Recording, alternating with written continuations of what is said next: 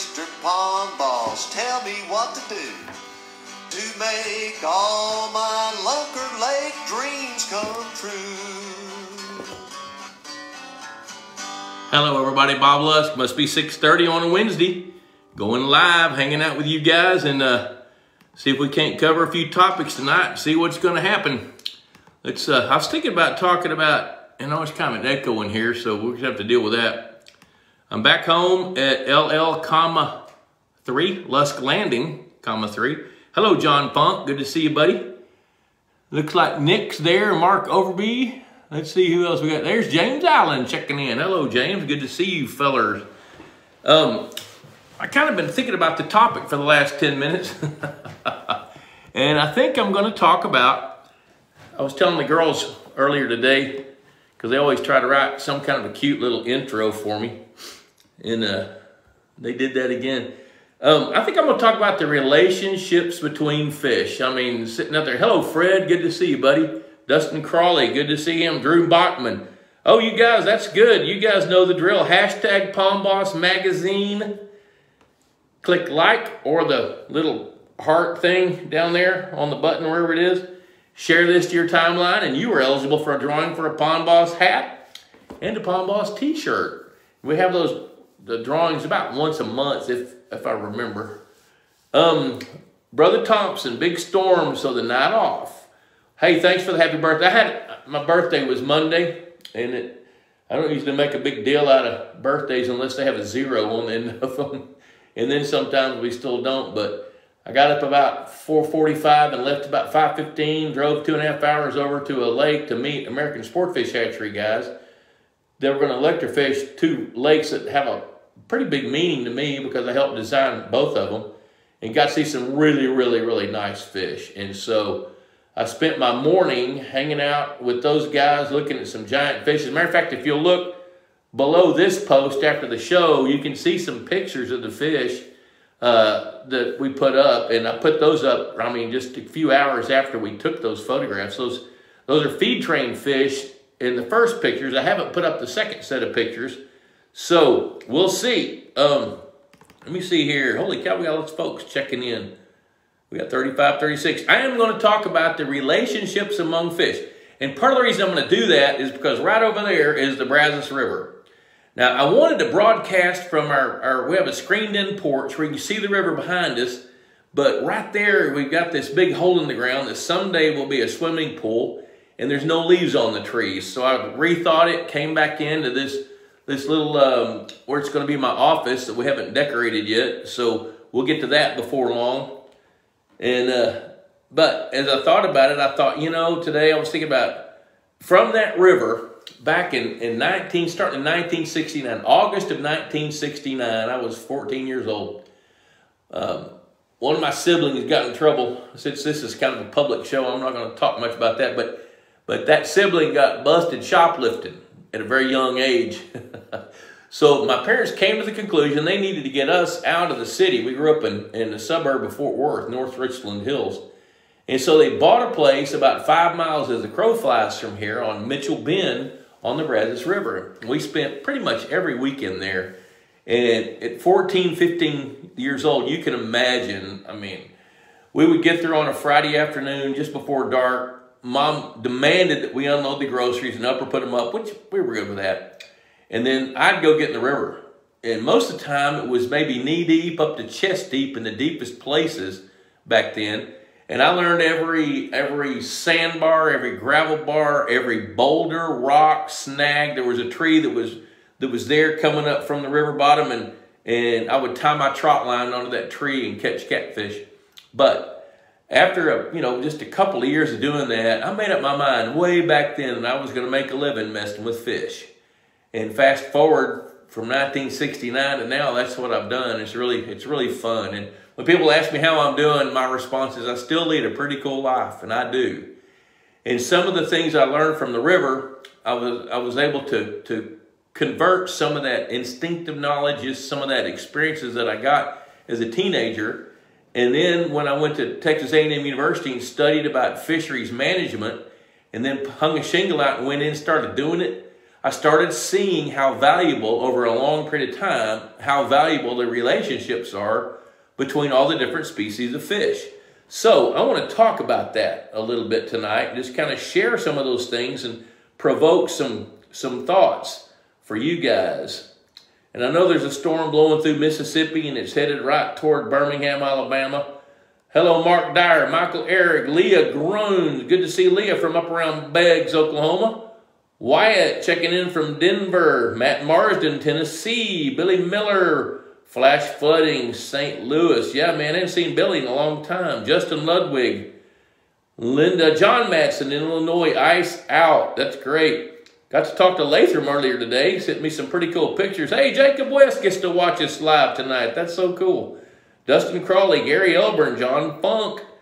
You mean like how a channel catfish loves bluegill as much, if not more? Yeah, that's one of the things. Absolutely. Hey, Vito. Good to see Vito. Thanks for the birthday wishes.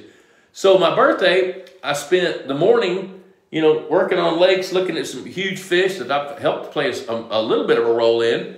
And we shocked up. I say we, they did. I stood on the sidelines and watched and then took pictures when they got back with the fish. But they shocked up probably 60 bass in a 3-acre feed-trained pond they call Fishbowl over there. And my nose is itching. And so when they brought them in, the relative weights were all 120 to 160. The biggest bass was just an ounce or two shy of 8 pounds, which those are northern strain bass. So an 8-pound northern strain bass is a hero.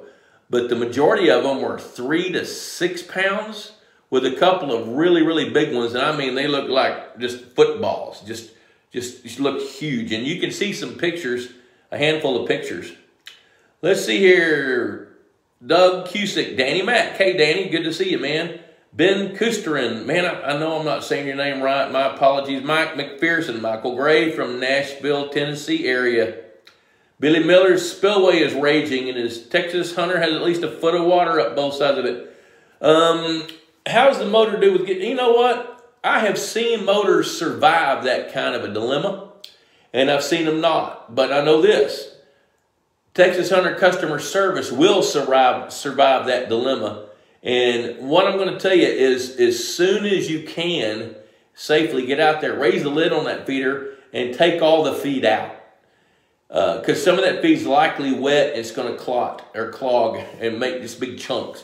So take the feed out, put it in a trash bag or something, and if there's any mold on it, don't use it.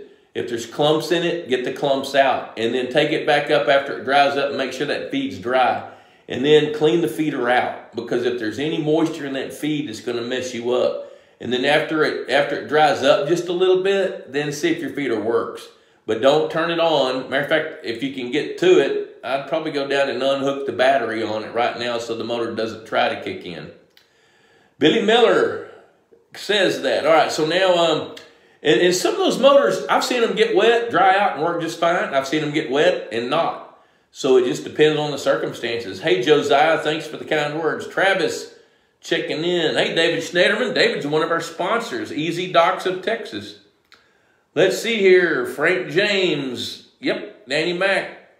Is love still better than like for your growing influencer status? You know, I don't know that. Somebody said it is, so I don't know that. And heck, I don't know. All I know is that Facebook doesn't let you build an audience unless you boost your post. You know, so if we can gain an advantage and get, you know, all I care about is getting the word out there. If we can get the word out there and it helps you guys and it helps us, that's great. But I think part of my calling is to do things like this to get the word out. Dave Weber enjoyed the little video snippet earlier this week. Received my March-April magazine in the mail today. Very anxious to dive into the habitat articles. There's some good stuff. So I did do a little live video that's below the photographs of that exercise on my birthday over there at Bradley Oaks Ranch. So you can see that on this Facebook page after the show. Josie! Holy cow, I see Josie. We need to catch up with you guys soon. We almost got this home ready where we can have company. Debbie's still about that far away. We got another painter coming tomorrow. I'm hoping he gets that knocked out. Hello, Kim Moore. Frank James is interested in the interaction between hybrid stripers and largemouth bass. Do large hybrid stripers help keep down the largemouth bass numbers at all? Do they compete? You know what? I will get into that. Now, the way I'm going to do this, after I greet everybody, I'm going to greet as many as I can, then we're going to get into the topic. Look at there. Holy cow. I'll miss something here. Owen Nelson from Nebraska. Good to see him. Todd Austin, you guys know the deal. Hashtag Pond Boss Magazine. Click like or click heart. Share to your timeline. You're eligible for drawing for a Pond Boss hat and a t-shirt. Drew Hay. Got an early night. Good deal. Good to see Drew. Pond builder from Pennsylvania. Dion Myers did it right. Mark Dyer. Texas Hunter is going to have their new artificial habitat available directly to consumers online, but only through pond managers like yourself. Oh. Any possibility you could show us a brochure or what their new habitat products look like? Yeah, I can do that. I sure can. They sent me some. I don't have them with me here. They're at my office, but I can do that. All right, let's start talking about fish, because here we are 10 minutes in and I hadn't hit the topic yet. Crown Royal Neat, maybe.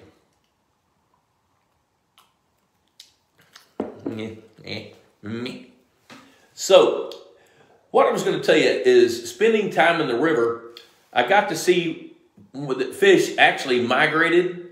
I got to see, like, for example, my brother and our daddy bought us a little 10-foot John boat, and there was a bait store in Benbrook, Texas on Highway 377, and we'd stop there some Friday afternoons and just buy stuff. One of the products they had were they had these big cane poles that were probably an inch in diameter, maybe a little bit bigger, 7 feet long with a 4 or 5 prong gig on the end of it. So my dad bought some of those gigs, and then we had probably we accumulated 4 or 5 Coleman lanterns back then. You put the fuel in them, then they had mantles. You'd burn the mantle and it would be like ash. And then, you know, the globe around it and the handle on it, green, dark, kind of a dark green, those lanterns. And when the light started to fade, you'd unscrew a little handle, put your finger over the hole, and you'd pump it up, and it would pressurize the fuel cylinder inside the, you know, the bottom part of the lantern. So we take a Coleman lantern, and usually my little brother would get on his knees in the bow of the boat and withhold that lantern over the front edge of the boat. And then I'd pole this up and down the river. And the current was always pretty mild. If it was too strong, we wouldn't go, but we'd go out there at night. We might go out there from dark until midnight or 1 sometimes. Now, stomach brought us home when we were hungry, but if we weren't hungry, then we were gonna hang out in the river. Well, as time went on, I started seeing some really cool things. During a full moon, like channel catfish, for example, they would be up underneath rocks and in crevices, and they wouldn't be moving. I could actually step out of the boat in the water knee deep or maybe mid-thigh deep, get down on my knees and reach under a rock and touch that catfish. And then it would bolt and run off. Now, I don't like admitting this because I'm being recorded, but we would gig some of those catfish and we'd always take them home and eat them. But the primary fish we gigged were carp and gar, and on occasion a buffalo, and a couple of times pretty big yellow cats. Well, I didn't know it was illegal back then, and nobody told me, but who cares? We did it anyway. Travis, I wasn't going to drink, but since you are, I might have a swig. Yeah, okay, just Mr. Thompson, forgive me. The Lord has blessed me, but not with this. So I'm just going to sip on it. Maybe we'll see what happens. I don't know. Dave Septon is about to drown over there in Illinois with the rain. That front came through here last night. It hit about 1:30 in the morning here, and it wasn't bad, but, you know, as it goes east and hits that hot air, it's going to build up and go. So the things I was learning in the river that were pretty fascinating is fish behavior varied from night to night based on what conclusions I came to were the phases of the moon. At the dark of the moon, you could get in that river and fish would be flying by you everywhere. And I don't care what species it was. There weren't very many largemouth bass in the river back then. I bet you the whole time I spent in that river, I probably didn't see 20 largemouth bass. But there were quite a few channel catfish, lots of carp, lots of gar, shad coming up through there. On occasion, there'd be some drum, and there'd be a rare occasion we'd see some buffalo come by. Now that was before they put hybrid or stripers and hybrid stripers in Lake Whitney downstream. So now I'm sure it's different. But the point is, I started seeing how these fish behave differently. And it made me start thinking about it. Then when I went to school and started learning how to learn, that's basically what I got. Oh, Fred, you know what? I don't know what Crown Royal is, but that's what I had, and it ain't that good. It probably needs Coke in it. So Crown and Coke, which is one of the things Bruce likes. And I need to learn more about it. Okay. Oh, thanks, Mr. Thompson. I'm not going to get drunk on this. I guess this isn't wine, but I like wine. So, thanks for that tidbit, Fred, and thanks for the confidence. Richard Williams, vodka, lemon juice, and water for me. You know what? I like that. Debbie likes that. Oh, once or twice a week, maybe. So, now, after I got out of college, now you got to understand, this was before Al Gore invented the internet. You know, there were no mobile phones. Nobody had a computer. If you made a phone call, and Fred Bingaman will back me up. Fred Bingaman invented Southwestern Bell. I'm confident of it. I think he invented the phone. Fred's like 122 now. And so if you were going to make a call to get information, you know, I mean, when I say information, there were some fish farmers that I was getting to know back then. Bus Hartley rings a bell up in Kingman, Kansas. I would call Bus, and when he would talk to me, I would talk to him. And then I'd get a bill from Ma Bell for 25 cents a minute. That's what it cost to talk on the phone.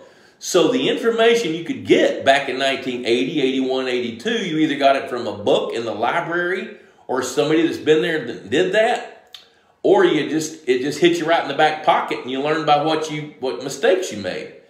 So 1980 was the year the state of Texas stopped giving away free fish to stock ponds and lakes. So that's when I started seeing there was going to be a niche and there was going to be a void. And people were draining ponds or road-noting ponds or building new ponds. Most of them were stock ponds for livestock, where a rancher would call and say, hey, I can't get any free fish anymore. I'm going to have to buy them. You know, and at that point, they were spending anywhere from $200 to $400 an acre to stock a pond. Well, you could buy land in West Texas for $300 an acre back then. So when they were spending that much money on stock and fish, they wanted to do something to take care of them. So the pond management industry began to develop back in the mid-1980s. But as I was going down the highway, I rode a lot of miles, delivering fish, stocking ponds, killing moss, electrofishing lakes and things in those early 80s years, trying to figure out where I might fit. And so I started thinking about all these fish. So we could stock channel catfish, fathead minnows, bluegill, and largemouth bass. And that was it. So I started learning as much as I could. There was a book called The Third Report to the Fish Farmers that came from the Extension Service at Stuttgart, Arkansas, from the Southern Regional Aquaculture Center. And I got my hands on a copy of that book. And basically, it was the third report to the fish farmers gave the lifestyles and the life stories of the different kinds of fish that were cultivated on fish farms. That included fathead minnows, golden shiners, channel catfish, and to a lesser extent, bluegills. And they didn't talk much about largemouth bass because those weren't really a thing on fish farms back then. But they did highlight, you know, some of those other fish that I considered lesser fish. So I began to learn that channel catfish were cavity spawners, for example. You know, people think that channel catfish are scavengers. They are not. They're predators. You know, a 2.5 pound channel catfish is going to compete with a 1 pound bass for food. Now, one of the things I began to learn is where the fish's mouth was placed influenced its behavior.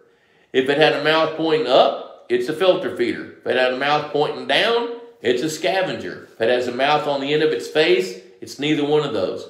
Like a grass carp eats grass. It's a grazer. You know, carp are bottom feeders. They feed in the muck. Gizzard shad feed in the muck. Channel catfish are predators. And I think the best term, the scientific term, is opportunistic omnivores. So what that means is they're like teenage boys. When they get hungry, they're going to the refrigerator. If they can eat meat, they're going to eat the meat. But if they don't have any meat, then they'll eat vegetables. That's what channel catfish do. Now, I have caught channel catfish with everything from frogs in their bellies to small bass in their bellies, you know, when I'm electrofishing and looking at stomach contents. So what I started trying to figure out was, how do fatheads live? What do they do? What's their role? How do they play? So fathead minnows, I learned, stick their eggs on the underneath sides of firm objects. So if a pond doesn't have a place for fathead minnows to spawn, they're not going to do it. You know, they don't like sticking their eggs on the side of a dock piling. They'll try to do that if they can, but if there's a board attached to that dock piling that's under the water, they'll stick their eggs on that. They'll stick their eggs on rocks. They'll stick it on pallets. I started using wooden pallets and 4-inch PVC pipe bundled in 18-inch sections and made like a pyramid, and it would be like a fathead minnow hotel. You know, now fathead minnows, they only live 18 months, so that means they reproduce a lot. And the babies start having babies after about 9 months. But the problem with fathead minnows is they get to be about that long and they're slow. So when you're that long and slow and you live in the littoral zone where all the predator fish live, they don't last very long in a pond with any predator fish. So fathead minnows' #1 role is to jumpstart a lake, to give it the forage fish before you put predators in. And then, like in a bass lake, their role is to feed baby bass, newly stocked bass, fingerling bass, for up to 18 months, to give them the jump start as the bluegills are establishing, reproducing, and providing the backbone of the food chain for a pond. So fathead minnows, they'll actually eat fish food. You can, if you've got a pond with only fathead minnows in it, when the feeder goes off, it looks like rain on top of the water. Now, they have a little bitty mouth, so they prefer little bitty food. But what I've watched them do is using Aquamax fish foods, they'll come up and peck on it. And as it gets wet and soft, you know, then they're going to consume it. So that's fathead minnows. Then you take bluegill, for example. They're colony spawners. They like to spawn in gravel or sand in shallow water, 18 inches deep. You know, and they'll go build what looks like little cattle hoof prints, and they reproduce. They're predator fish as well. So they're carnivores, limited by their mouth size. You know, a full-grown bluegill, when I say full-grown, 6, 8, 9 inches long, which is about as big as they get in most ponds, unless you're feeding a good high-quality feed like Aquamax pond fish food, you know, the sport fish brands and those different, that lineup. If you're feeding that, then your bluegill will get bigger. But you take a 6 or 8 inch bluegill, open its mouth, and a #2 pencil barely fits in the fish's mouth. So that fish makes a living on eating tiny little bitty fish and insects, and they'll go pluck some of their food off of periphyton. So rocks and habitat is great because bluegill can eat the insects that are feeding on periphyton. You know, and then bluegill, they like to spawn based on the temperature. So like where I live here, I expect bluegill to spawn 4 times a year. Now you go over to Brownstown, Illinois, where Dave Sefton and Fred Bingaman live. If the fish are really healthy, they're going to spawn 3 times a year. Most likely 2 if you're not feeding and getting their body condition up. You get up into northern Iowa, up near where Michael Eric lives in central Iowa, 1 time, maybe twice a year. So your management strategy is going to be different. Okay, bluegill, they might get to be a pound, pound and a quarter in most lakes. That's a huge one. We shocked up some on my birthday that were 1 3/4 pounds, and some that were 1.5 pounds. You can see Sean McNulty holding up 1 3/4 pound bluegill in some of those pictures. So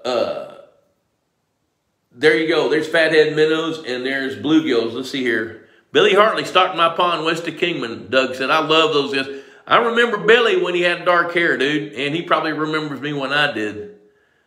All right, Steve Thorburn finally made a live pond boss, kind of on time. Great. Kansas, good to see you, buddy.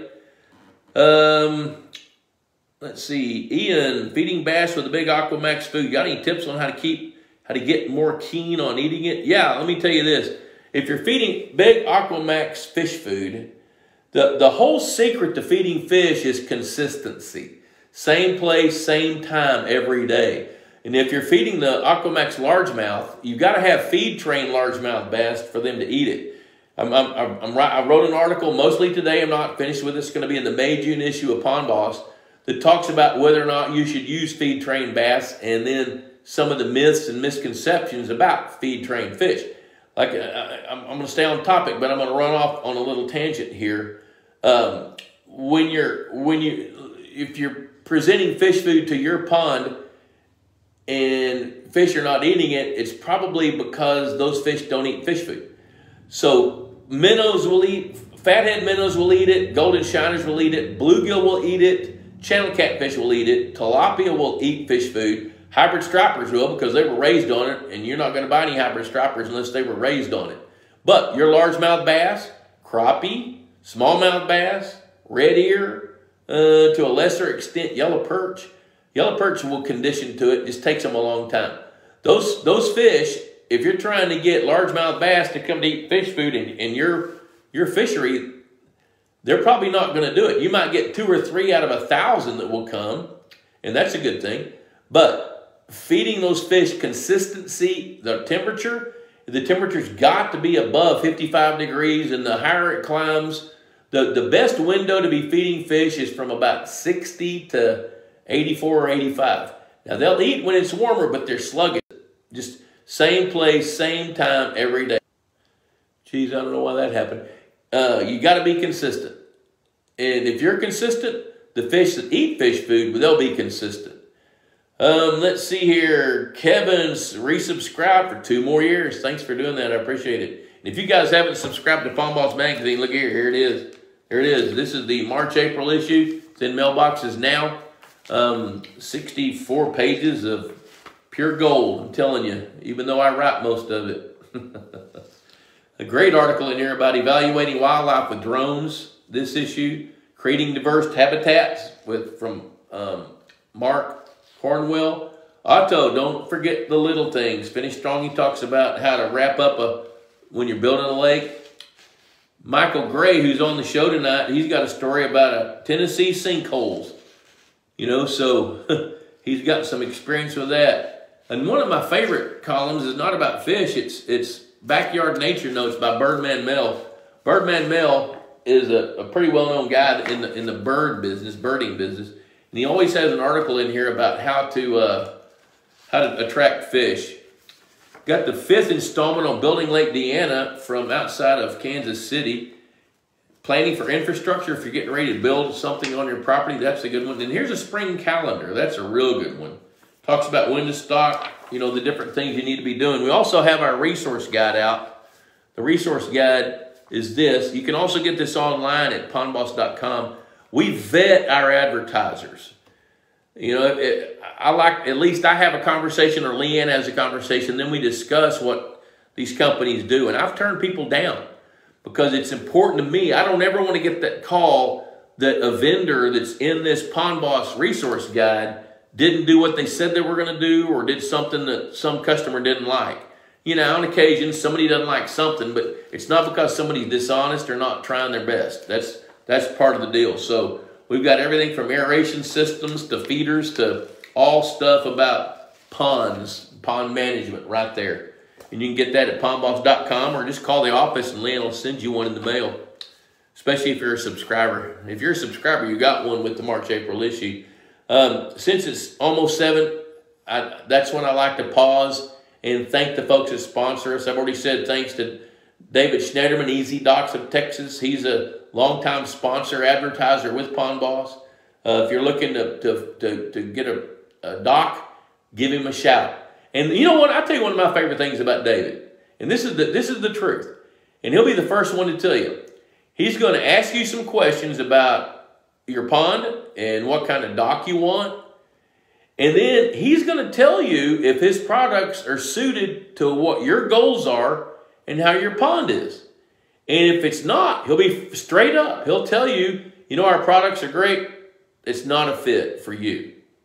You know, and that's one of the things I cherish about David, is he's straight up about stuff like that. It's just because he's got a warehouse full, or he's got somebody else with a warehouse and he needs to sell their products, he's not going to shove it down your throat and say, this is what you got to have. You know, but what he can do is he's got all these different cool pieces If you got jet skis, he can accommodate it. If you want to rail around it, he can accommodate it. You can make it any shape or form you want. They're floating docks. You know, they're modular floating docks. They're pretty darn cool. Purina Mills. Every show I talk about Purina Mills. Started working with those guys in 1995, and I love working with Purina Mills. I'm loyal to them, but I'm also expecting results. There's been a couple of times when I got a little frustrated with them because sometimes the left hand didn't know what the right hand was doing, but that had nothing to do with the products. Had everything to do with distribution or folks not being able to get the product they needed, you know. And so their products are outstanding. I've grown some 3-pound plus bluegills on Aquamax products. The feed train bats. When you look at those pictures down the line on the Pond Boss Facebook page, at that live video that we did on Monday, and the pictures on top of that, those fish have eaten Purina Aquamax products their whole lives. And they've made a living on that. Texas Hunter Feeders, love Texas Hunter Feeders. The products are outstanding. The customer service is outstanding. I can't say enough good things about them. I've worked with those guys for a long, long, long time. Let's see here. I'm going to back up here and see what I'm missing. Oh, there's Chris Blood. Good to see Chris. Holy cow, I'm getting behind y'all. Thanks for staying with me here. Okay, Jeff Wallen, what temp should I turn on my aeration system in central Illinois? 55 degrees. If you turn it on at 55 degrees, just for insurance, I'm going to tell everybody, check the temperature of your pond top to bottom if you can. You know, get out off the dock, check it in 1 foot intervals to see the temperature. As long as it's the same temperature top to bottom, which right now it should be, nobody should be having stratified ponds unless you're in southern Florida, maybe South Texas, you know, or southern part of California, maybe. You know, we got some Southern California viewers. So check your temperature. As long as it's pretty much the same at the top as it is the bottom, just turn your system on at 55 and let it run. Now, if you're stratified, if your temperature at the top is 10 or 15 degrees warmer than it is at the bottom, go through the startup phase. And if anybody needs to know about that, we'll do that topic another time. I'm going to try to stay on topic here. Richard Williams, I have a new pond, so are you saying I should stock with minnows before I add bass and brim? Absolutely yes. So going back to that relationship, it takes, when you start looking at trophic levels of the food chain, every level has a tenfold energy change. So let's say you start off, we're going to start off at the base. We got the food dissolved into the water column, then you get a plankton bloom. It takes 10 pounds of plankton to grow 1 pound of insects. It takes 10 pounds of insects to grow 1 pound of bigger insects and baby fish. It takes 10 pounds of insects and baby fish to grow 1 pound of small to medium-sized fingerling fish. It takes 10 pounds of those small bait fish to grow a pound of intermediate-sized bait fish and bass. It takes 10 pounds of those bait fish to grow a pound of bass. So when you start looking at it like that, you got to build your food chain up. And that's why it's important to know the roles of all these different species and their lifestyles and how they interrelate. So fathead minnows, they're going to get eaten fast. They can't stand the pressure.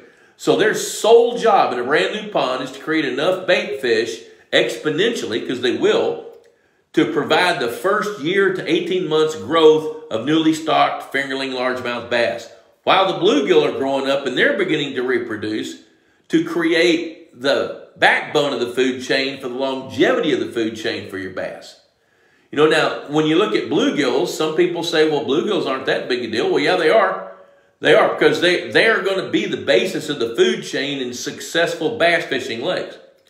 Now, what about red ear sunfish? You look at a red ear, it looks like a bluegill. It doesn't really, but if you look at them side by side, you can see there's a big difference. Red ear sunfish are also called shell crackers in the South. That's because they eat snails. They have these two little in the back. They have these two little bony pads in the back of their mouths. And so they can suck in a snail off of a plant and push it to the back of their throat, and those bony pads compress and they crush it. And that way they can digest it. So they can digest the goodie out of that snail. They even digest part of the shell of the snail. You know, so it has a different food habit than bluegills do. Red ear sunfish typically spawn once a year. So they're an added insurance policy in yours and my ponds because they fill a gap. Let's say, for example, like right now, if your bluegill just spawned and we were talking about a feeder being a foot underwater and your bluegill spawned last week, guess what? Your baby bluegill, a significant number of those are probably going to go over that raging spillway. Well, they're going to, right behind them are going to be the red-eared sunfish, and they're going to be spawning when the water goes back down. And then after that, the bluegill are going to spawn again so they can keep that food chain moving on. You know, and then you start looking at fish like hybrid bluegill. Well, a hybrid bluegill is a cross between a green sunfish and a bluegill. Typically, a female green sunfish bred with a male bluegill. And the reason those were grown was to minimize reproduction, although heavy on the word minimize. They still reproduce. However, 95% of those are males, and the females can't reproduce with those males. So it's got to be like a male bluegill that can reproduce with them, and so you're going to start getting back crosses. But the primary purpose for a hybrid sunfish is not for forage fish. It's because they can grow fast, they have a bigger mouth, and they're easier to catch, and they're real aggressive, and kids love them. So if you have a pond, say, with catfish only, hybrid sunfish are a pretty good choice if you want to have a second fish. Now, you got to be ready because they're going to work you to death when you're trying to catch your catfish. The bluegill are going to come steal your bait. So it's because their behavior is active, aggressive. Channel cat behavior. Even though they're predators, channel catfish are more nocturnal. They like night. They like dark. The reason they stay close to the bottom is to avoid sunlight. Remember I told you the channel catfish had their noses under the rocks during the nighttime when the moon was full? They did, but during dark of moon, man, they're out rolling. They're out moving, feeding, active. You know, now, they're going to eat when they're hungry, and they're going to be predators. But also, when you throw a bait out to catch a channel catfish, and that bait hits the water, it runs away from it. Where a bass and a bluegill or a sunfish is going to run toward it. You know, so what you do, and I remember an when we were driving around the basin of what's now Lake Granbury, right up the road here, back in 1969, I've told this story on the show before, but we came across this old man. Anybody over 30 back then to me was old. This guy had bib overalls and a khaki shirt, and he was mad. I remember he was mad. And he was dragging a john boat across a sandbar. Well, my dad told my brother and I to go get that boat, hauled it across, loaded it in his pickup, and he was talking to my dad, and he was mad at the government because they were flooding his river, and he'd been fishing that river his entire life. And he said, son, I'm going to tell you something. 90% of the fish live in 10% of this river. He stuck his finger in my face and told me this. And if you can find where they live, you don't have to be a good fisherman. You're going to catch fish. Well, he's right.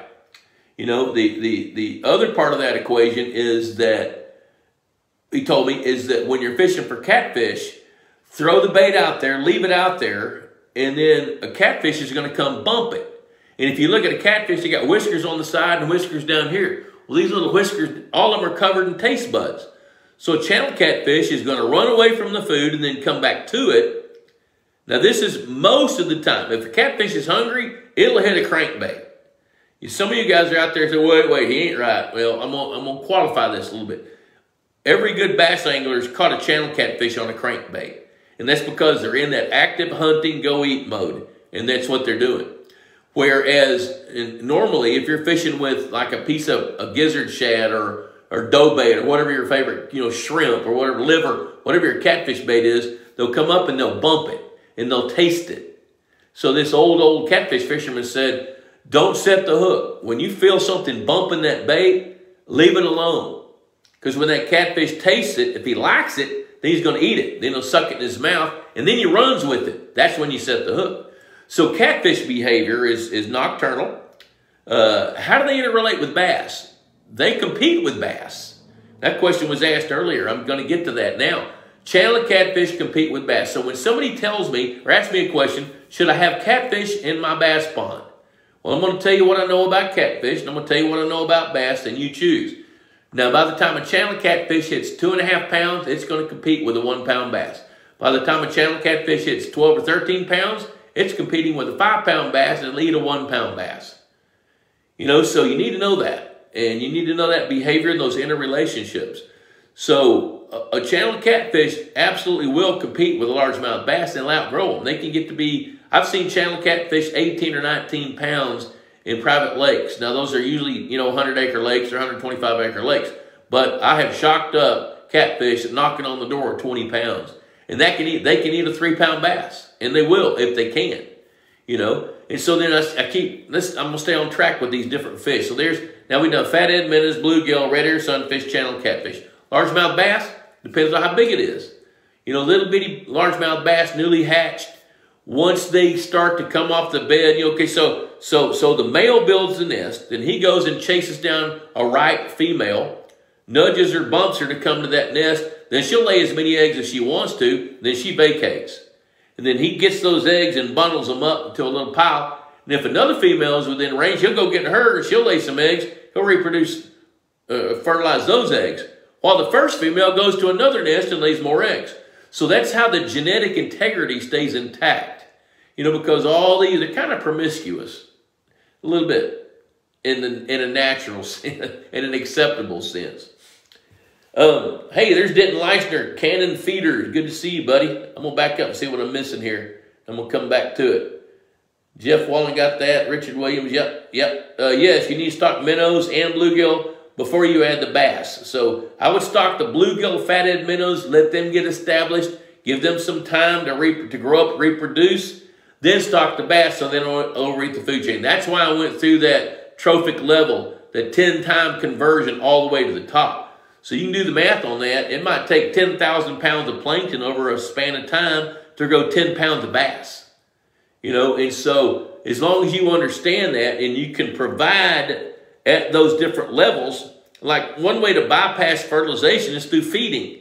And the feeds are so good now that their conversion rates are so high that I have less reservations about fertilizing ponds. Now in the South, we were raised fertilizing ponds. I'm starting to kind of get away from that, but it's also because we have better fish foods now.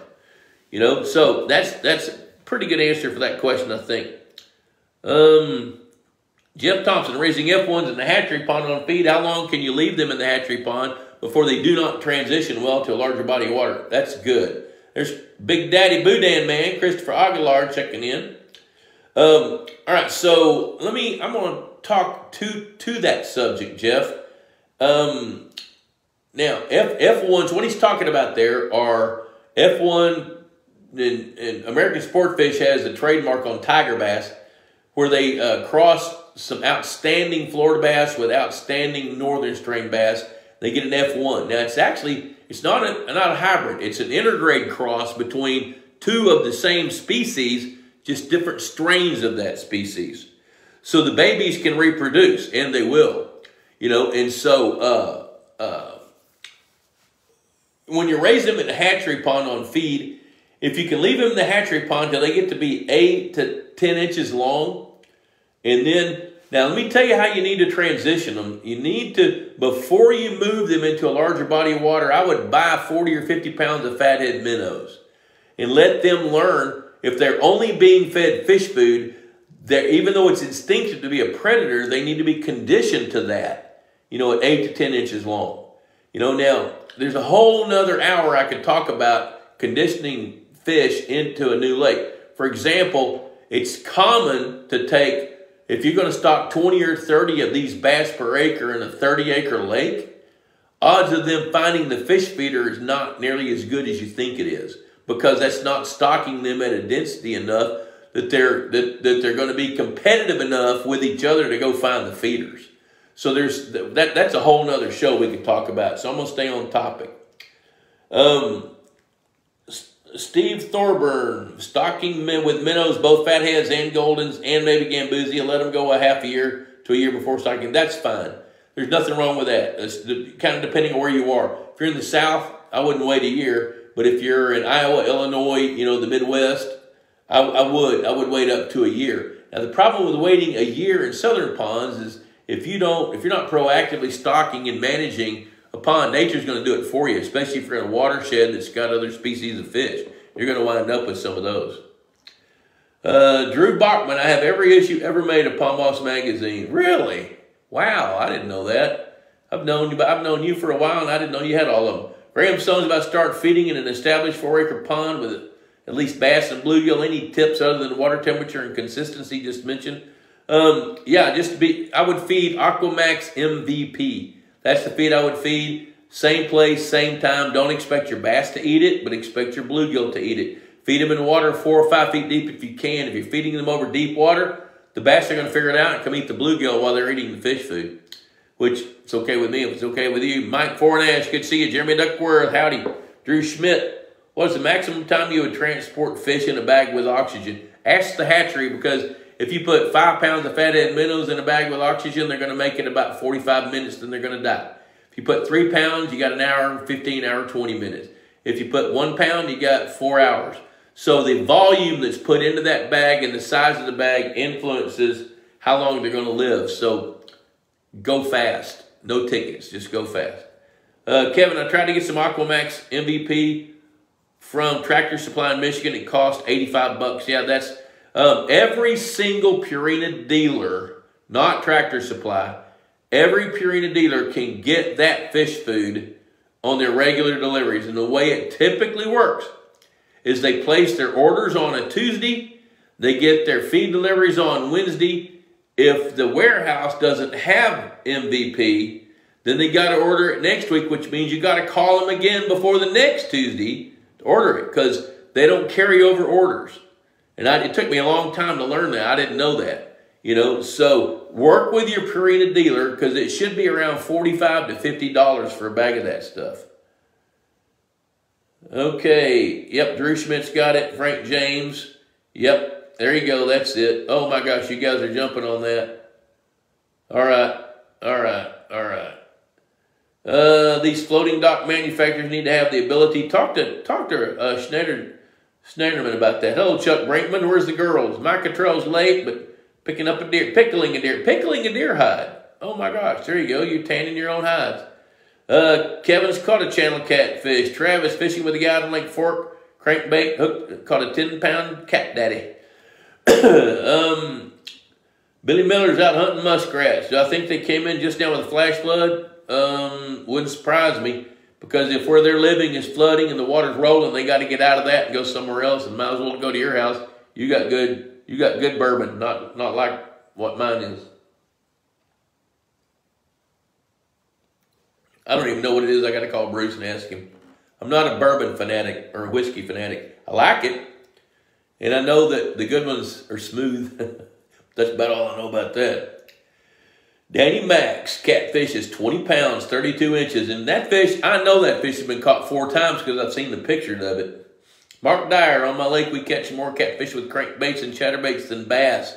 We have too many. There you go. And the bass numbers suffer. There you go. There's an example of understanding how all these fish behave. With the topic of talking about relationships, the more you understand about these different species of fish, then you can begin to understand the interrelationship. So after I learned about the 4 basic fish, then I thought, I've learned about those, but I'm starting to see carp and gar and stuff like that. What about those? So I started learning the behavioral habits of carp and gar and buffalo, crappie, hybrid stripers, green sunfish, warmouth. So the more you can learn about these different fish and how they behave, how they eat, like warmouth, for example, if we shock one up in a private lake, the client usually says, let's throw that thing out. Well, used to I'd say, yeah, let's throw it out. It doesn't belong here. But they reproduce better in moving water. They're more suited to creeks and channels and rivers, and they don't overwhelm a pond. And when you catch one, and look, you're going to think it might be a crappie if you've never seen one, because their mouth is so big. That's another thing about the relationships with fishes that you need to know. The size of the mouth and the placement of the mouth is going to tell you where that thing fits in the food chain. I'm talking so much, my throat's starting to argue with me.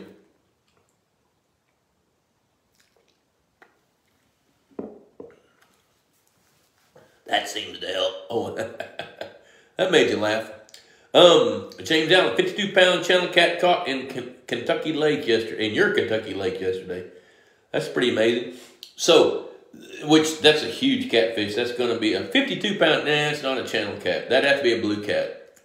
I don't like calling people out publicly, but I think a world record channel cat is like 24, 25 pounds or something. I may be wrong on that, but But a 52-pound catfish is probably a blue cat. Might be a hybrid blue cat, channel cat.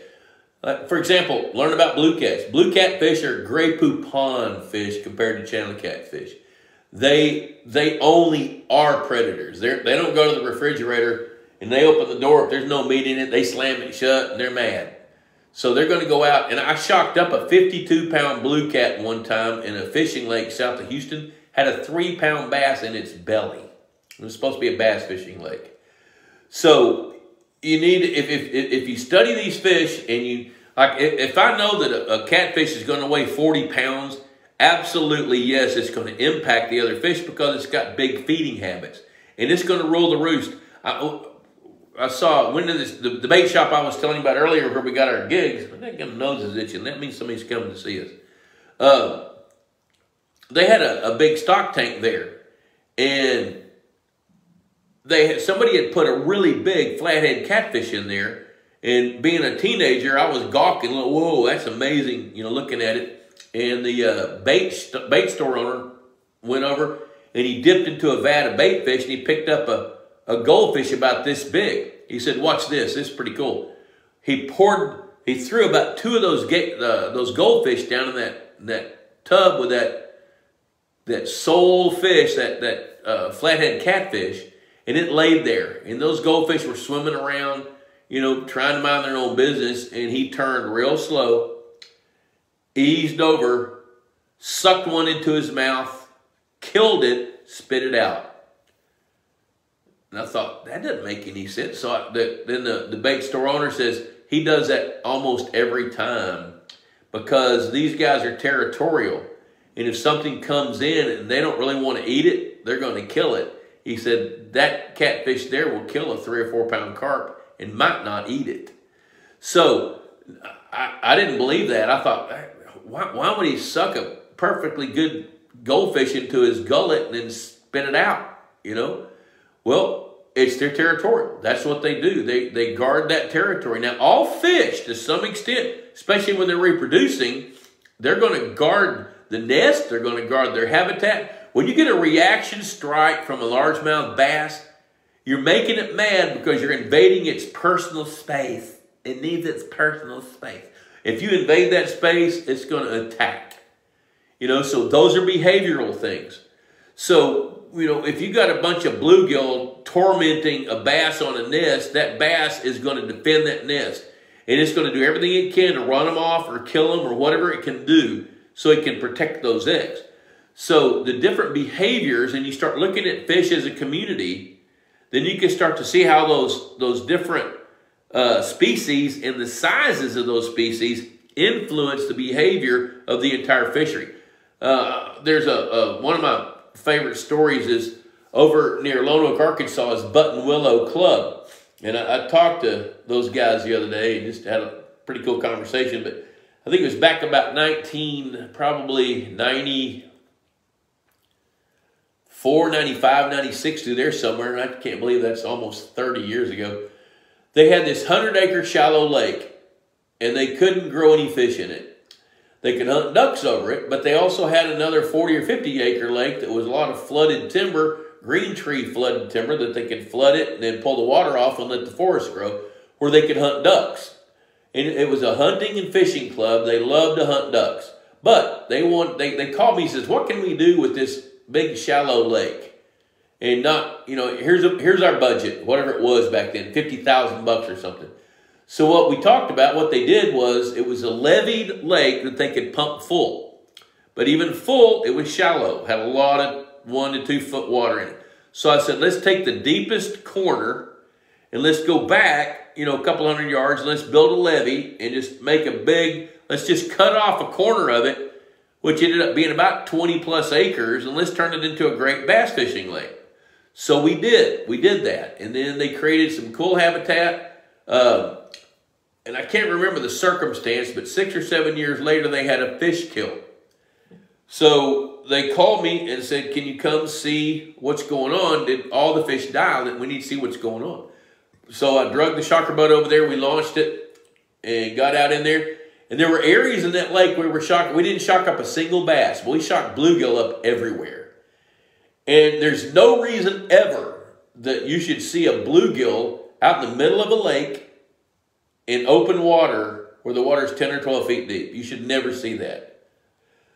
Well, that was a lesson to me that the bluegill were not threatened, so they didn't seek cover. There was no tornado coming. They were going to be safe. You know, but once the bass were stocked back in that lake, those bluegill headed for the hills, and they went to places where they weren't going to get eaten. And that's behavioral. So if you can understand that with those relationships, then you can manage your fishery a whole lot better. Crappie, people ask me about crappie all the time. And when somebody calls and says, hey, pond balls, I want to stock some crappie in my pond, what they're telling me is, they're not saying, I want a fish that's going to make my rod bend and make my heart beat. What they're saying is, I'm going to, you know, not going to make my heart race. I want some meat to eat. That's what I want. That's what they're telling me. I like that sweet, succulent, thick, you know, fillet off the two sides of that fish. That's what I want. So then when I start explaining to them that these are top-end predators limited by the size of their mouth, and they're going to feed lower on the food chain than a bass will, and that when you've got it, you're going to really have to have them in there with largemouth bass to keep them from overpopulating so much. If it works, and they're so unpredictable as spawners, you know, because they're spawning first, but they're going to spawn within a certain temperature window as the temperature's going up and down. So they're not consistent spawners. They spawn first in warm water ponds. You know, they're limited by mouse size, and they're going to move around in schools, and they come shallow for 2 or 3 weeks a year, then go out and hover around cover in deep water, or spread out and compete with all the other game fish. And then the end gain is you're going to end up growing 20 to 25 pounds of crappie per acre per year, of which you can harvest maybe half of that. So if you got a 3-acre pond, you're going to be able to harvest about 20 crappie a year and get 8 or 9 pounds of fillets. That's okay with you, that's okay with me. That's behavioral, okay? Because they're going to have to compete with other fish for space and for food, and those other fish are going to have to compete with crappie for food and for space, in that order. So that's the way that stuff works. It is 7:27, and I have not gotten to your questions. I'm going to pause there. It's real important to understand the relationships of those fish. The way I figured it out was looking at them for years and years and years, studying them for years and years and years, but basically taking each species and learning as much about that species as I can, and then come to the conclusions based on the results I see, how they're living together underwater. David Schneiderman, I got about 30 cormorants taking up residence on my new pond. Is the fine per bird or one fine for all? Oh, you know what? I've never been fined. I don't know that, but I think the more egregious it is, I know the, let's see, district judge in that county now, he's building a lake, which I don't know if he has anything to do with that. Yeah, let me stay on topic. 30 cormorants on your new lake is way too many. And if you need to buy like a carbon dioxide cannon, or, you know, not carbon dioxide, what the heck is it? It's a cannon that builds up gas and then pops. If you can get rid of them that way, do that. I tell you something that I saw work one time. These guys over at Ville Big Lake in Irving, Texas, got a John boat, and they put a mannequin in it. And in the mannequin's hands, now, I'm not telling you to go get a John boat and get mannequins. I'm telling you what they did that worked. And they put a fishing pole in each mannequin's hand, in the hand of both hands. And at the end of the fishing pole, they tied pie pans, those aluminum pie pans, and let them bang and clang and switch, and that ran the cormorants off the lake. They also had 2 or 3 other cane poles with short pieces of monofilament with those pie pans on it. I don't know how that worked, but it worked. So there's a little tip. Maybe that would work. Let me see. I'm going to scroll down here. I'm not going to quit till I get these questions. Billy Bates, how about red ear bluegill? Will they ever crossbreed in natural setting? Yes, they will. Now, it's temperature related, and it's really rare because typically red ear spawn in between bluegill spawns. However, it's not unusual for a male bluegill toward the end of their spawn, a male red ear, toward the end of their spawn, when the bluegills are coming back onto the same beds, that a red ear will cross with a bluegill. It's not unusual, not rare. It's not common, but that happens. It's not unusual that we will see during certain weather conditions 3 years later, from those weather conditions, we'll see crosses that have to be a cross between red-eared and bluegill. Kirk Swallow, how many times should I feed my fish per day and how many seconds per day? And you're in South Louisiana, as I recall. I'm going to tell you to start off right now, feed twice a day for about 3 or 4 seconds, and then watch the fish. As long as they're consuming all that feed within about 30 seconds to a minute, that's about right. If they're eating it all within 5 seconds, you need to feed more. Now, if they're if you bump it up to 6 or 7 seconds and they're still eating it so much, add another feeding and spread those out from 3 to 4 hours apart.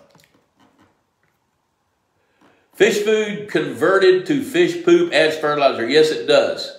Sure does. And that can be an issue, especially in small ponds. On the Mississippi, on shad, they bump the bait first. Okay, talking about catching channel catfish. Yep, there you go. How will gizzard shad negatively affect bluegill? Well, here's how gizzard shad can affect bluegills negatively is because they like to root around in the mud. They have a gizzard. That's why they call them gizzard shad. So gizzard shad are digging around in the mud in shallow water, and that's where they're feeding. And if the bluegill are in shallow water with a little bit of mud trying to spawn, shad can disrupt their spawns. Now, where gizzard shad can really impact a bluegill spawn, the population, it's not because they're competing with them, but once the gizzard shad get to a certain density, they give off a pheromone that inhibits reproduction. And not only does it inhibit their reproduction, it inhibits bluegill reproduction as well. Okay, Frank James, how do hybrid stripers and largemouth bass interact? Well, when the hybrid stripers are fed well enough, they'd rather stay out in open water and not come in to the shoreline where largemouth bass are. However, if they're not fed well enough, they will condition to come up and chase bluegill. So I like to have shad in a hybrid striper pond to minimize the hybrid striper's risk of coming toward the shore. Now, they're still going to do that. So they're going to interact, but they're going to interact as competitors. So it'd be like putting a basketball player into a football game or a football player into a baseball game. You know, so even though they're playing 2 different games, there's crossover. You know, they're going to meet each other at Luby's and just wipe them out. You know, so that's how they interact. They interact as they compete for food. That's their biggest interaction. R.E. Thompson, so I had fat ends and bluegill and wait how long before adding bass? Well, you're in Mississippi. So if you had fat ends and bluegills right now into a brand new pond and you stock the right numbers, I'm comfortable stocking bass fingerlings by about the 1st of June, middle of June, 1st of July. If you don't stock a good number and let them establish, I'd rather see you wait till the fall or even a year later. Travis, mine orders on Monday, get it Friday. So there you go. So Travis's Purina dealer orders on Monday, get it on Friday. Troy Todd, good to see you. Frank James, yep, talking about those birds. Danny Mack, okay. David, got you. Okay, y'all are talking. I love this. That's great. You guys, I love it. Kentucky Channel Cat record is 106. Man, check that. I'm going to look that up. I don't like being wrong, and I don't like calling people out. But I bet you that's a blue cat. However, you know what? I'm going to leave that right there. But I'm going to look it up, and if I'm wrong, I'm going to tell you I'm wrong. Frank James, hard to get rid of a large group of cormorants. The best way to get rid of a large group of cormorants is to get rid of the scout bird before the group shows up. That's what Frank said. There you go. Okay, oh, there's James Allen. It was a blue cat. Okay, there we go. Would blue cats be able to help control gizzard shad, and will they also eat channel cats? You know what? A blue cat is kind of finicky. Yes, they can help control gizzard shad. They'll eat a channel cat if it's small. Is it a mistake to stock them in ponds under 50 acres? I would stock blue cats if I wanted gigantic catfish. That's it. That's why I would stock blue cats. If I want blue cat, if I want to grow some big fish that will break a rod, I would be looking at blue cats. Now, in smaller waters, you know, like a 1 or 2 acre pond, you can put blue cats in there with channel cats, for example. And the channel catfish are going to outgrow the blue cats for the first 2 to 3 years. By about that 3rd or 4th year, the blue cat catch them, and then after that, they pass them up. You know, so if you want a good firm flesh to eat in small waters, I'm not opposed to blue cats. But here's another thing about fish behavior is you might put 200 channel catfish in a 1 acre pond, for example. You're going to lose a few to attrition. Most of them will come to feed, although they won't all come to feed at the same time. But you will never catch all those catfish. There's some of them that are permanently hook shy. They're just not going to bite a hook. It's not going to do it. I've seen that happen over and over and over. About 30 to 40% of them you can catch fairly easily. Another 10 to 20% you can catch with patience. The rest of them are going to be hook shy. You're just not going to catch them. So that's why I learned when I put catfish in a pond, I want to be able to drain that pond every period of time or whatever and get them out and start over. Okay, let's see here. We got Billy Miller talking about that. Okay, just shot a beaver. Watching this show, hunting. I love it. Michael Eric talk hybrid stripers. Hybrid stripers are feed trained. So hybrid stripers can't reproduce. They're a true hybrid. They can't breed. So what you stock is what you get. And their behavior is, their tendencies are to, they're predator fish because they're a cross between a white bass and a striped bass. You know, so their instinct is to go eat fish. That's what they like to do. But hybrid stripers are actually conditioned to fish food. So when you buy them, every single, and I stand to be corrected, but I'm 99% sure I'm right. Every little bitty hybrid striper comes from Keogh Fish Farms in Keogh, Arkansas. Mike Freeze and his partner Martha over there. She's the landowner, he's the biologist. And those fish are conditioned to fish food on that fish farm. So they will come to fish food in your lake depending on the size and the quantity that you stock. If you stock a bunch that are like this into an existing bass lake, they go from being a nice little hybrid stripper into a snack. They're going to be gone, you know. But if you stock them at this size and you stock 50 to 100 per acre, odds go up that they're going to come to that fish feeder and they're going to eat. All right, let's see here. Channel catfish, 32 pounds. I believe that. Okay, blue ribbon discussion, says Frank. Thank you. All right, I have canes over all the time. Okay, propane. Yeah, propane, that's a good one. CO2. There you go, carbon dioxide. That's it, CO2. Propane cannon. There you go. Good gosh, you guys are great. Look at all these guys chiming in. I love it. Brent Kearns. Yeah, Brent Kearns. I'd kind of forgotten about him. He's over in southwestern Oklahoma, and he buys the small fingerlings from Keogh and feeds them up. So that guy knows his stuff. He really does. Brent is north of Wichita Falls. Okay, let's see here. Make sure I got all this. You guys, I love these. I love these conversations between you guys. Okay, well, I'm going to start wrapping it up. I think I covered some pretty good ground tonight. This ought to be a good one to hang on to talk about this. But here's your take-home points. If you can learn as much as you can about the different species of fish that you want and learn how they eat, how they reproduce, what are their growth rates, how big will they get, how often do they spawn, how do they spawn, where do they put their eggs. Threadfin shad lay their eggs on grass at daylight. They can start spawning at just right before dawn, and they're done by 45 minutes after the sun comes up. You know, gizzard shad, they're going to lay 250,000 eggs and wish them luck. Golden shiners are going to stick their eggs on grass. You know, channel catfish are cavity spawners. If they don't have a place to spawn, they go in and hide and protect the eggs. They're not going to do it.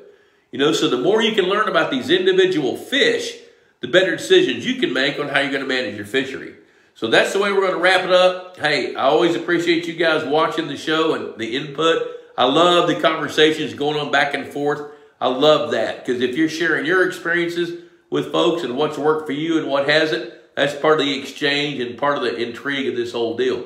So I'm not sure where I'll be next Wednesday, but I know I'll be hanging out with you guys. So until then, adios from Lusk Landing, 3. Bye.